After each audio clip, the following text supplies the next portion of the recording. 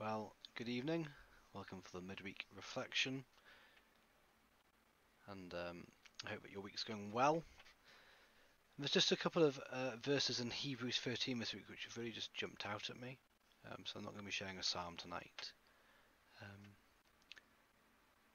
But in particular, what's really just jumped out at me is found at the end of Hebrews 13. Now may the God of peace, who through the blood of the eternal covenant brought back from the dead our Lord Jesus, that great shepherd of the sheep, equip you with every good for doing his will, and may he work in us what is pleasing to him. Through Jesus Christ, to whom be glory for ever and ever. Amen. And what's just really just jumped out at me there isn't just that kind of well-known, may the God of peace, a great positive statement that we all just know so well, and not just the reminder there that Jesus is who he is. He's the great shepherd of the sheep, and we are those sheep, and that's amazing. But what I love more about that is the next part. Equip you with everything good for doing his will, and may he work in us what is pleasing to him. I was listening to a few podcasts and videos this morning on my way into work, and a common theme this morning appeared to be around where to start the Bible, or where am I with God and the coronavirus, or what can I actually do in this situation? It just seems like so many basic things, and in many ways so many basic things of our faith have just gone on hold. And it can be a bit of a void, I just don't know where to begin.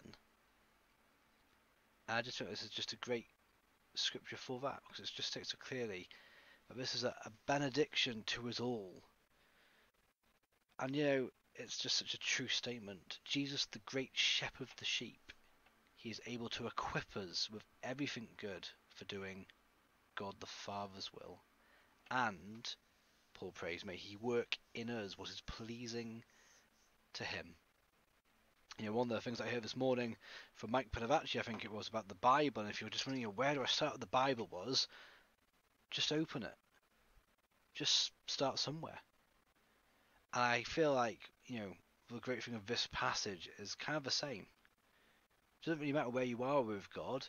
If you're wondering, Lord, what am I meant to do in this situation? It can feel like to so many that this is the time where the church should be in so many different ways doing something, anything, something, but what exactly? And it's just so plainly just put out there as a great prayer we can pray.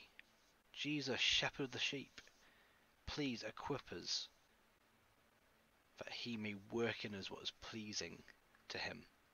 And what's even better about that there is that insight into the truth of, the whole salvation story, the whole of scriptures we know, but it's just a great reminder in that context specifically, he will work in us what is pleasing to him.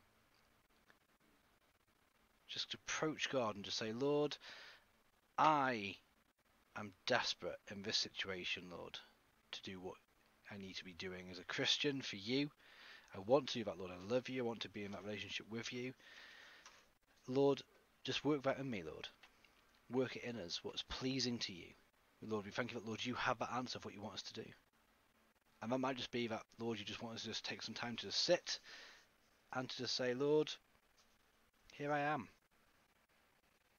It can be something as simple as that, to just start that journey into a deeper time of presence with him. Just coming, just saying, look, Lord, I'm just going to pray this benediction. May you, the God of peace, who through the blood of the eternal covenant brought back from the dead our Lord Jesus, the great shepherd of the sheep, equip you with everything good for doing his will.